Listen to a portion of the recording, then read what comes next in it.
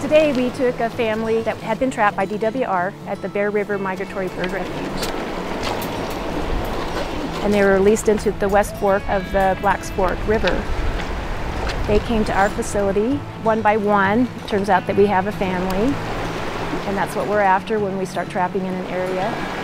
And the intent is that they will create some beautiful riparian habitat somewhere where they choose to live on this river.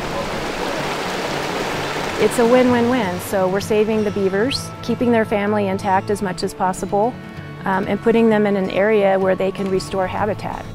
Once they get to our facility in Millville, we have pens set up with water and huts so that it's kind of a makeshift lodge. And we clean those pens every day. They monitor temperature, monitor the health. The beavers are kind of checked in when they arrive. Kind of like a hotel, we check our little guest in and we weigh them, just make sure they're in good condition, determine the sex, put a pit tag in their tail, and they stay with us for 3 days. And that's mandatory quarantine time, just to make sure they're as healthy as possible and they're not transmitting diseases to another water system. We do this every summer from snowmelt till about October, and we try to keep our pens filled. There's a need for us to remove nuisance beavers, and there's a big need for riparian restoration with beavers.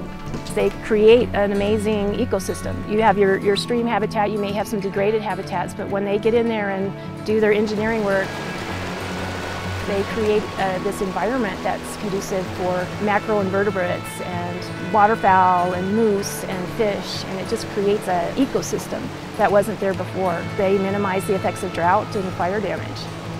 I mean, it's conservation at its best, and it is that win-win-win.